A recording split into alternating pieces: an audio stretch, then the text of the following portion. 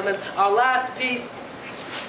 Please go with us in this last piece. What you've seen so far has been out there. This one goes further. Follow us, BROWNSTAR. Let's enjoy it. Let's do it. Have fun. Oh, before we go, we want to ask one last question to you all. We want to ask, what is the half-life of history? Tonight, we poets, we performers, we, the keepers of our culture, come before you at this very witching time of night. While others are afraid, locked up in their houses. While the undead wolves of fear are howling into the night. While the reckless spirits of violence are possessing the people. We come before you to tell you our story, our history. Tonight, memory collides with science, collides with history, and we tell a tale of nuclear fission.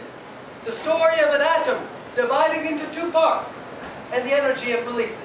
Of nuclear fusion, the story of atoms fusing together to form a single entity, and the energy that is generated. We tell the tale of a land 62 years after independence, magnetized by violence, polarized by pre-apocalyptic politics.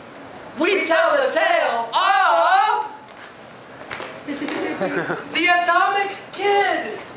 The story of a young boy who ran away from home, got lost in the forest, was led out by an unlikely guide, and discovered that there's no place like home. That there's no place like home. That there's no place like home. Once upon a time, there was a young boy named the Atomic Kid. Named so because he was made of atoms. Who ran away from home with nothing but the clothes on his back, most notably a Black Queen t-shirt with rock god Freddie Mercury shouting out in big, bold, bright colors, "We are the champions, my friend! Ba, ba, ba, ba. And we'll keep on fighting till the end! Ba, ba, ba, ba. We are the champions! He had been sent up to his room because we are the champions of the world!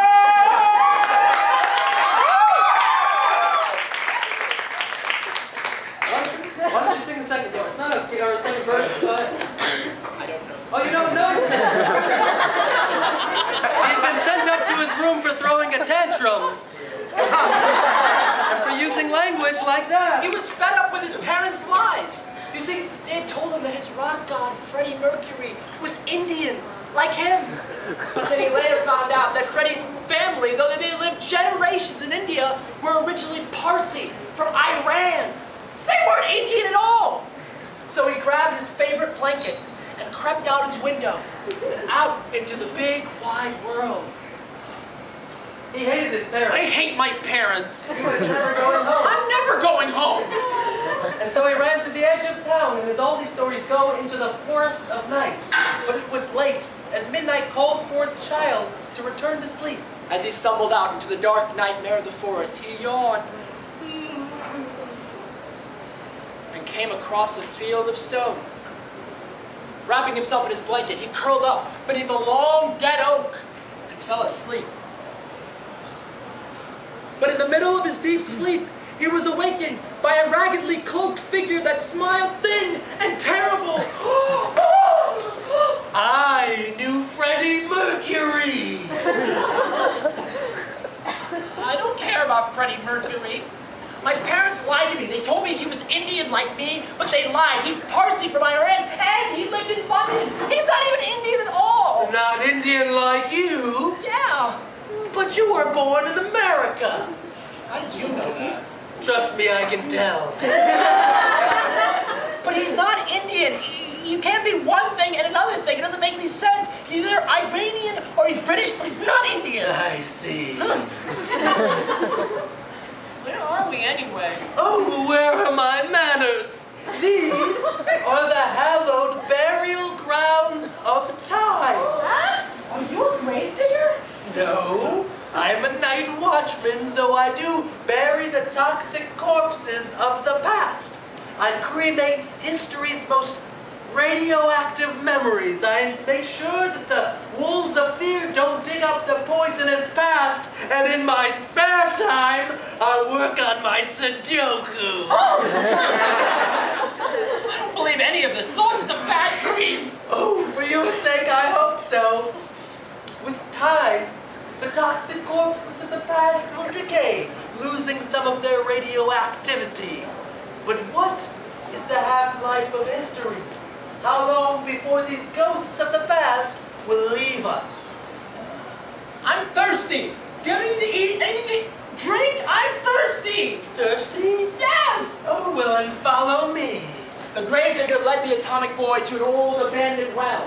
He pulled back the thick cover and said, Look deeply into this well, past the bones, and drink.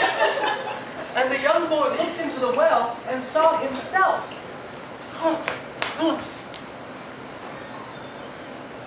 On a playground, Josh Doherty pushes me forward to fight Mani Farani from Karachi, but also the most popular kid at school. Mani looks at me and laughs. He thinks I'm joking. I am the class clown. But when he turns around, I dive at his ankles and I flip him over.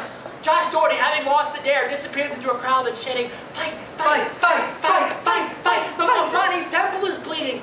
There is sand in his wound. And though he doesn't hit me here, he promises he will retaliate.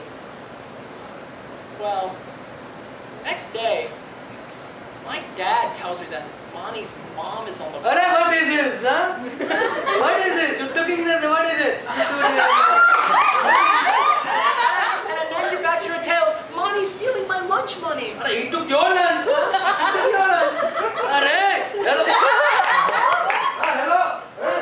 I can hear the Titans arguing, shouting, tearing each other's nationalities. Pakistan is always taking the pizza.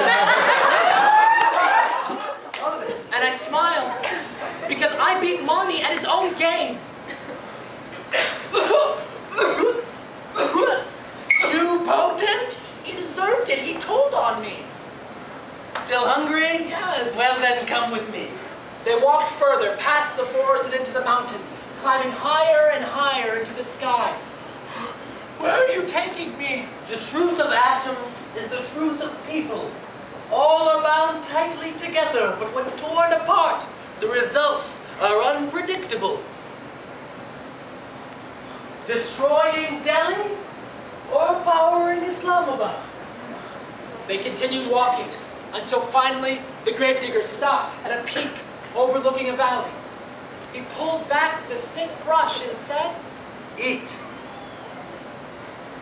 A picnic in a lush valley, the highest place a family can live. A nuclear family returns from a walk to find that their camp has been ravaged by a forgotten wolf. Accusations begin, fingers pointing out carelessness. You did it! Now the son is grabbing the daughter's hair. The father tugs on the mother's patience. The picnic dissolves into disorder. And now the father is setting up camp in the caves. And now the mother is turning wood into weapons. And now the children are mining uranium from the grass. The gravedigger points and says, Look at them. They work separately, but they build together.